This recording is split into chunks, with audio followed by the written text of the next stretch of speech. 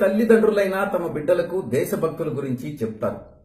మహాయోధుల ధైర్య సాహసాల గురించి నూరిపోస్తారు. శ్రీరామచంద్రుడి రామరాజ్య పాలన గురించి వివరిస్తారు. ఇచ్చిన మాట కోసం రాజ్యాన్ని, భార్యను, కన్న కొడుకును సైతం త్యాగం చేసినటువంటి సత్యహరిశ్చంద్రుని చరిత్రను తెలియజేస్తారు. మాట తప్పినవాడు మనిషి కాదనని, పశువులతో సమానమనని ఉగ్గుపాలతో నేర్పిస్తారు. ఆశా వర్కర్ల విషయంలో వాళ్లకిచ్చినటువంటి హామీల గురించి మాట్లాడకుండా పుట్టిన పిల్లలకు చెంబల్లోయ బందిపోట్ల గురించి, నయవంచకులు, వెన్నుపోటు పేటెంట్లదారులు, రాజకీయ బ్రోకర్ల గురించి నూరిపోయాలని చంద్రబాబు నాయుడు ఆదేశిస్తున్నారు.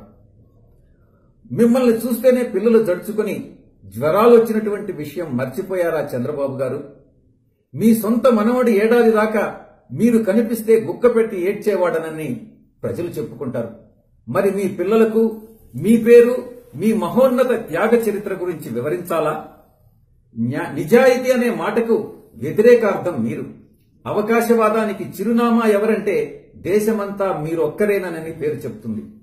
ఆంధ్ర ప్రజలకు పట్టిన శని మీరు. వాళ్ల భవిష్యత్తు చిదిమేసినటువంటి పాపాన్ని మూటగట్టుకున్నటువంటి వ్యక్తి గురించి ఉగ్గుపాలతో నూరిపోయాలనా చంద్రబాబు నాయుడు గారు?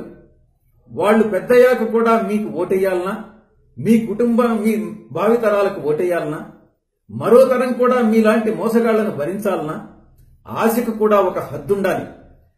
తీవ్రమైనటువంటి ఫ్రస్ట్రేషన్లో ఏం మాట్లాడుతున్నారో మీకే అర్థం కావట్లేదు.